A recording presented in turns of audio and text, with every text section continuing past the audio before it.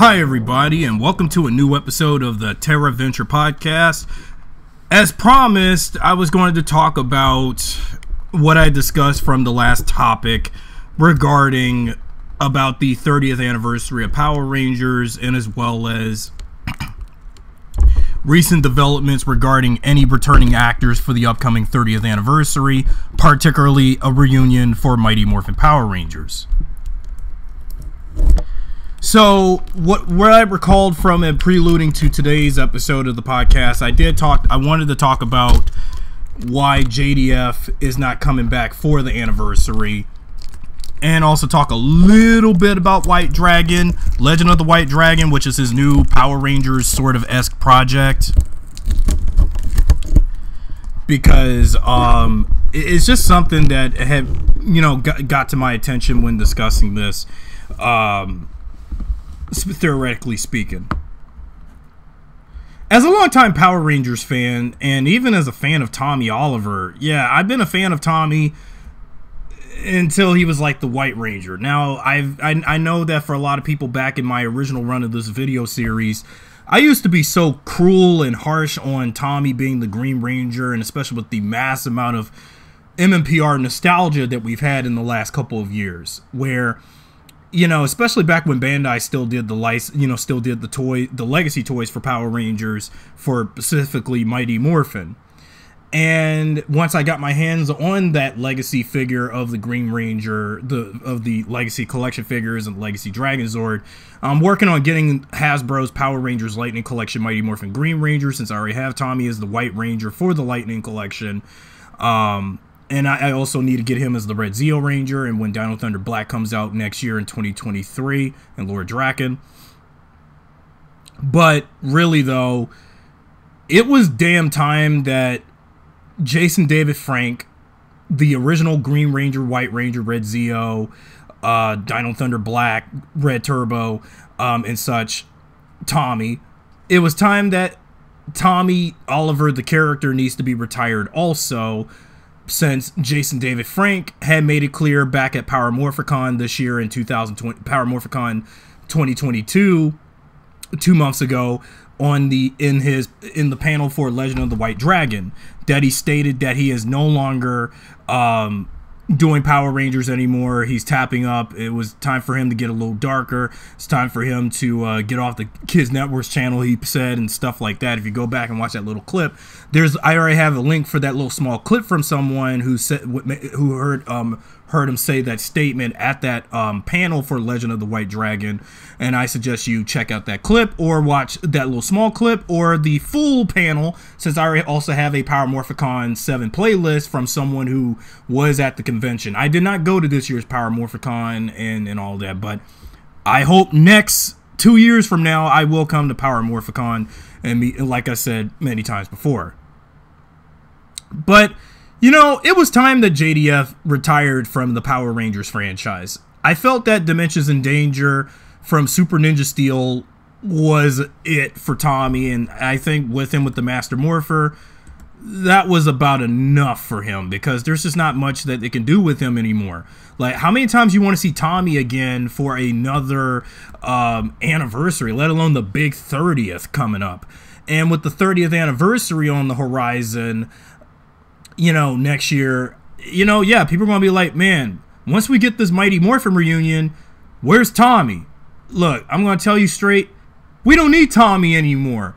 I mean, and I've been wanting to say this ever since Dimensions in Danger, that while that may have been a Tommy fanboy, fangirl, glory hog sort of anniversary celebrating 25 years of Power Rangers in 2018, but there have been over 100 at this time, as of like Dino Fury and Cosmic Fury.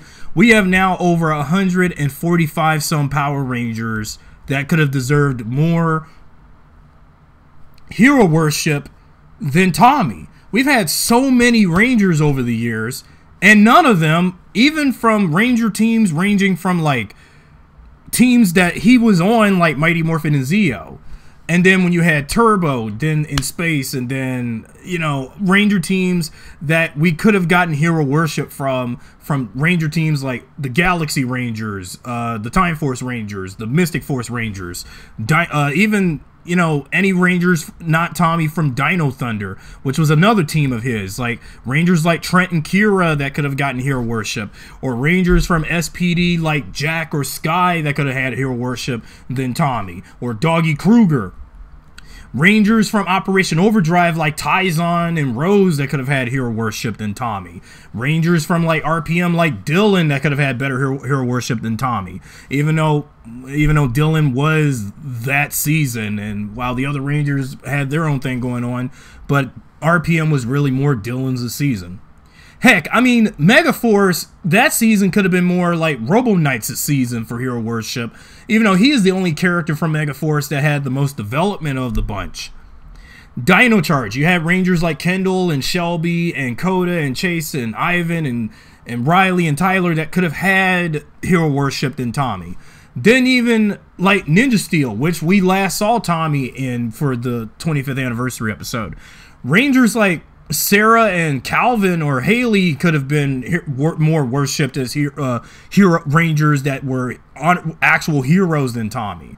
I mean, we've had so many Power Rangers over the course of the franchise that we could have gotten more focus on over the course of the franchise. Nothing wrong with Tommy, no matter how popular he was of a character. Much like how Wolverine is a very popular character in X-Men in the Marvel Universe, or how popular Batman is in the DC Universe and of all the Justice League. Or, I don't even want to go there bringing up like Goku from the Dragon Ball franchise and how he's overly worshipped among its fandom. So you need to understand that there have been other characters that we could have had the same amount of hero worship, and even, again, within the Power Rangers universe in its own realm.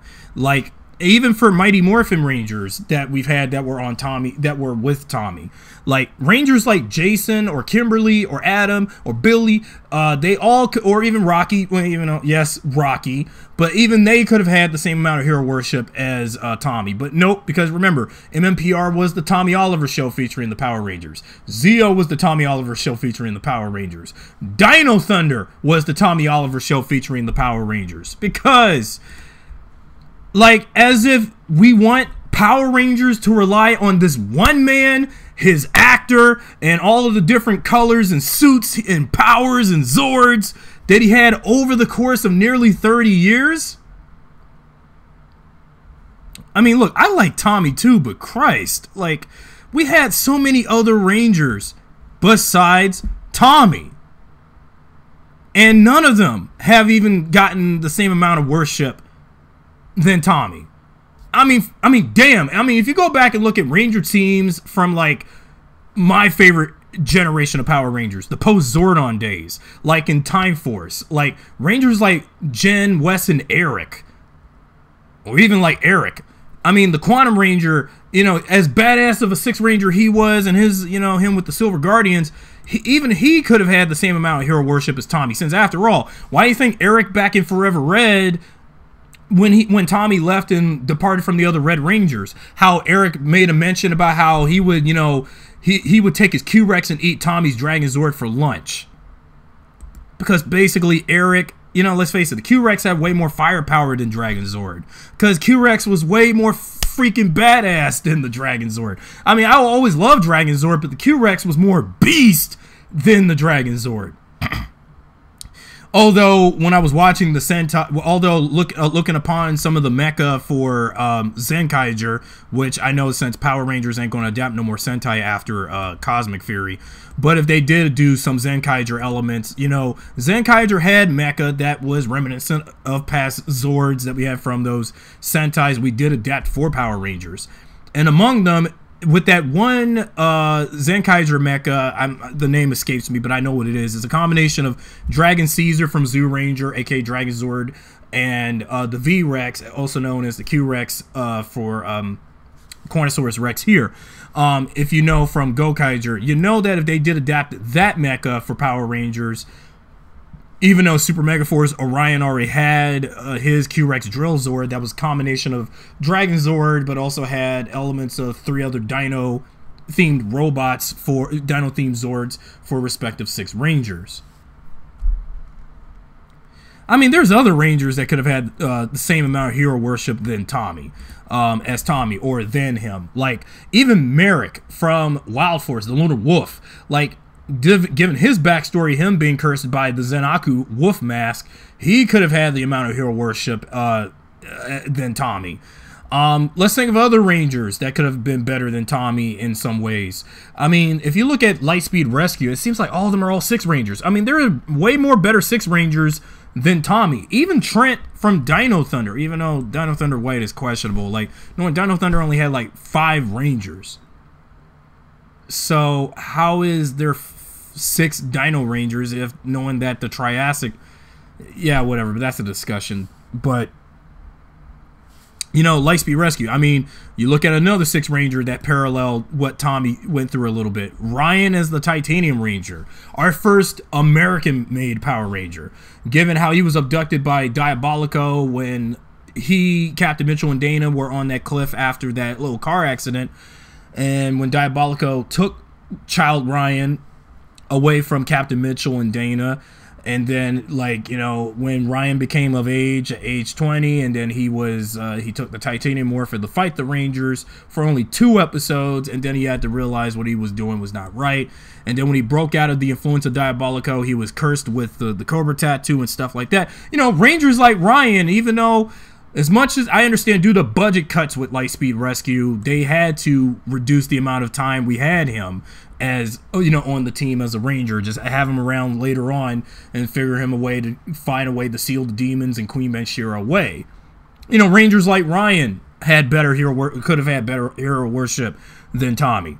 You want another example? Look at Lost Galaxy. Like, we had a freaking Power Ranger who died in the line of duty, Kendricks. And even she could have had the same amount of hero worship as Tommy, even though Kendricks was a very undervalued, underdeveloped character, but she was still a part of the team. But also, she was the Ranger that died, but given the behind-the-scenes tumult with her actress with her cancer when filming Lost Galaxy. You get what I mean? So, I feel like all of those different Rangers we could have had over the course of the franchise that isn't Tommy, they could have had the same amount of hero worship. You know, as much as I can't stand Red Rangers like Jaden from Samurai, but okay, well, now that makes sense because, again, I'm just, you know, speaking of which, I'm halfway through watching Shinkenger, and basically Shinkenger is the better series, while Samurai is, well, you know, still not great. And I'm already also currently binge watching Power Ranger Samurai on Tokuzilla.com, where I'm binge watching Power Rangers and Super Sentai stuff, mainly Sentai, because there's no way where else I can watch Sentai besides Power Rangers. So, and even as much as I can't stand Jaden, even he had the amount of hero worship in full display in Samurai in its 2 seasons. So yeah, yeah, Tommy, it was time that the franchise retired his character. We don't need Jason David Frank anymore, since now I need to discuss Legend of the White Dragon in a way. You know, I've heard about Legend of the White Dragon. Basically, it's Bad in the Sun's project with JDF and a few former Power Ranger actors, consisting of Jason Font from Time Force, Red Ranger, Serena Vincent, who played Maya, Lost Galaxy Yellow, Ciara Hanna, Gia, Super Megaforce Yellow. And, you know, they were bringing in probably just those 3, and also including JDF's own daughter, Jenna Frank, in the piece.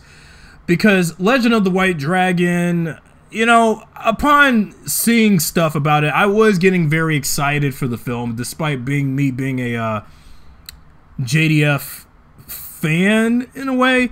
But realizing when the film comes out, it's really going to be more of a JDF vehicle for his fans, and you know, like how it is, you know, exploiting more of his ego, and you know how JDF can be an egomaniac. Of all the Power Ranger actors and of all the Mighty Morphin actors, he is a complete egomaniac.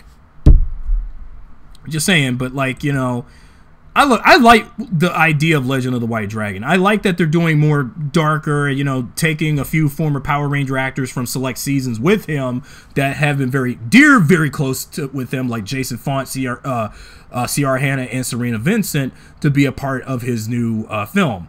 Now, I know that the original concept trailer of Legend of the White Dragon, I remember watching that trailer for Legend of the White Dragon not so long ago after watching the Power Ranger Street Fighter crossover short that they did just to promote Legacy Wars. And in that original Legend of the White Dragon trailer, they originally had not only Ciara Hanna and Jason Font, but they also had 3 other Power Rangers alumni that could have been a part of Legend of the White Dragon, because it looked more like a more grimdark Power Ranger-like film with actual Power Ranger actors in it. Johnny on Bosch, you know, he was just wearing something black, signifying that, you know, Legend of the White Dragon could have been some Power Ranger-like project, given the colors. Johnny on Bosch was, you know, who played Adam, the second Black Ranger, and twice a Green Ranger for Zeo and Turbo. You know, Christiani, who played Sarah, the Pink Ninja Steel Ranger, and Yoshi Sudarso, who played Koda, the Blue Dino Charge Ranger. They were going to be in this film alongside Font, who played West, the Red Time Force Ranger, and Hana, who played Gia, the Yellow Megaforce, the Super Megaforce Ranger, alongside JDF, who played all his different versions, the Green Mighty Morphin Ranger, Mighty Morphin White, Red Zeo, and all that. But since Legend of the White Dragon, I get that they want to do their own sort of thing. It's very similar to Power Rangers, and they want to do a more darker sort of Power Ranger-like project, you know, for Power Rangers fans. You know, I guess if I do, I wouldn't be surprised if I do watch Legend of the White Dragon. I'll be like, man, this is going to be like so much better than that Power/Ranger short film, but not by much. Because after all, as much as I get that us older Power Ranger fans want something more grim, dark, and edgier with the brand, like, well, not me, of course, even though I'm doing something similar like that with Lost in Galaxy personally, spoiler alert, but I just don't understand, like, you know, once we get Legend of the White Dragon, and when that film comes out next year in 2023 on Bat and the Sun's YouTube channel, Bat and the Sun's YouTube channel, I wouldn't be surprised if this ends up being more viral than those that fan film I mentioned. I won't be surprised if because again, Legend of the White Dragon, like, the thing is with this project is that I do like the idea of the fact that it's different in ways with Power Rangers. It's something that I guess, so I don't think it's something that I would want also, but even though I'm going to watch it when it comes out on YouTube, but I'm just going to keep my hopes up very low, even though even when they did that panel for the thing at Power Morphicon, we could have gotten I couldn't even get a good glimpse of what the trailer looked like, or a little small sneak preview of it. And after hearing an F-bomb in that sneak preview at Morphicon, I mean, I wish they would show the trailer at Morphicon with someone filming that panel, but I guess no, like Bat and the Sun will catch someone uploading that whole thing onto YouTube and then give them a copyright claim or something, because yeah, because, you know, you can only, if you go back to that Legend of the White Dragon Power Morphicon panel, you can only, and when they get to that preview, sneak preview of the thing, you can only hear audio, but you can't see much of what's really going on. And even I had a hard gauge of what was going on in that sneak preview of that trailer. So therefore, when we get the full another full trailer later on, I hope that they show more of the film and see what it's like.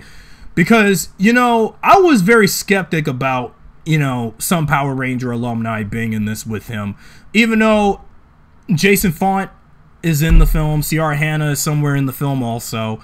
Serena Vincent, since, well, I've softened up on Serena Vincent for a little bit, you know, despite Well, I'll talk about Serena another time when discussing anything Lost Galaxy related. And while I do mind that those 3 particular Power Ranger alumni are in the film, but at what cost? And what's Jason Font's role of his character with JDF's Erik Reed character going to be like? Ciara Hanna, what her character is going to be like in Legend of the White Dragon? Who's the main antagonist in Legend of the White Dragon?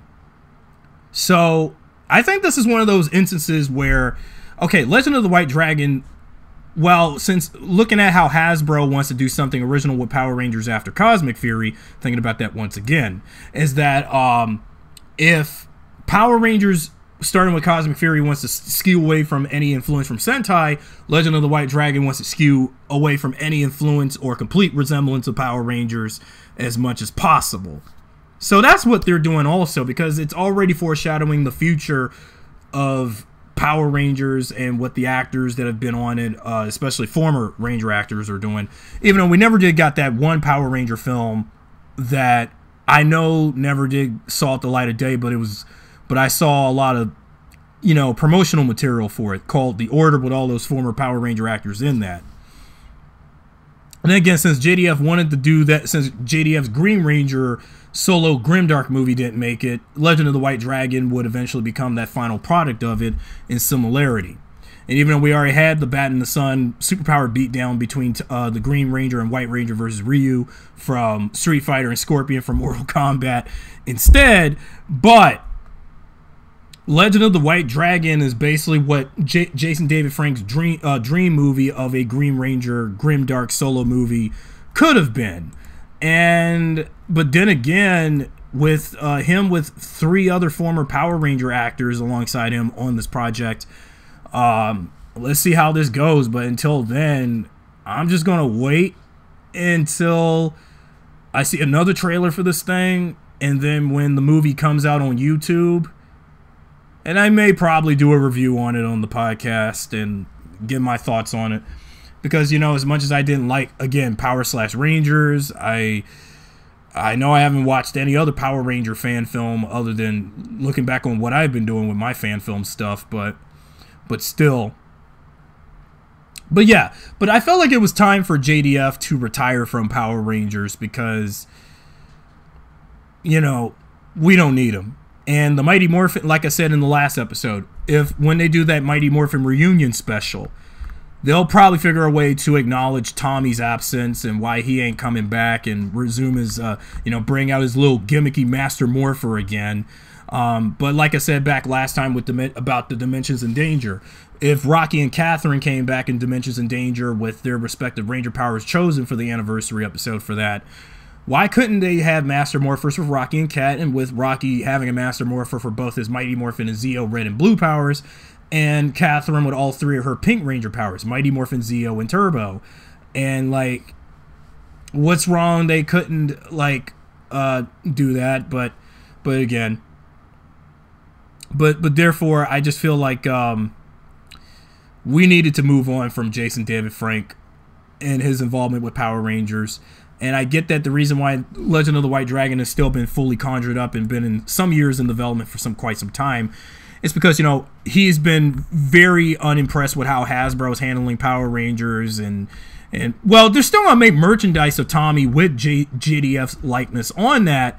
Even though when we get Dino Thunder Black, that will be like the last time we'll have any and likely the Red Turbo Ranger with Tommy on it.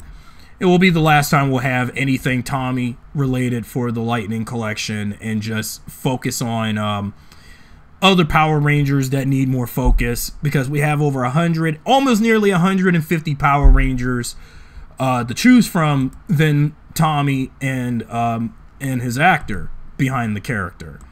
So we need to focus on other characters besides him for once, is all I'm saying. So I hope this wraps up everything about how I feel about this, because, you know, he's done enough for this franchise. But like he said at the end of Dimensions in Danger, he maybe not be a part of the franchise anymore and moved on to much bigger endeavors. Power Rangers Legacy is in good hands.